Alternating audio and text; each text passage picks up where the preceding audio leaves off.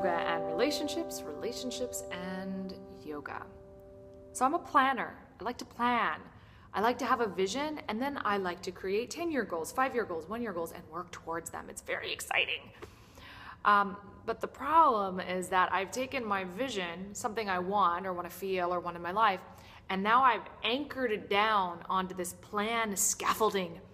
So if it doesn't look exactly like my plan, all of a sudden I think it's not happening. And this can create a little bit of tension because we're never planning alone. We might create our visions and our goals and our dreams, and that's good. Those are good things to do.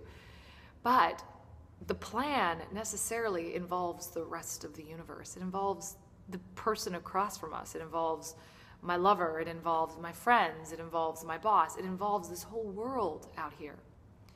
We don't create in isolation. We co-create with the universe when we make our lives. So here's the trick.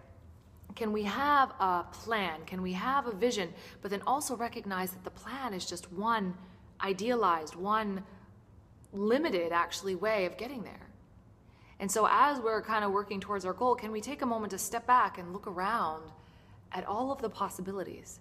Because we may discover that just outside of this narrow range of the supposed to happen thing that we're following is wonderful opportunity that we couldn't have foreseen and couldn't have expected.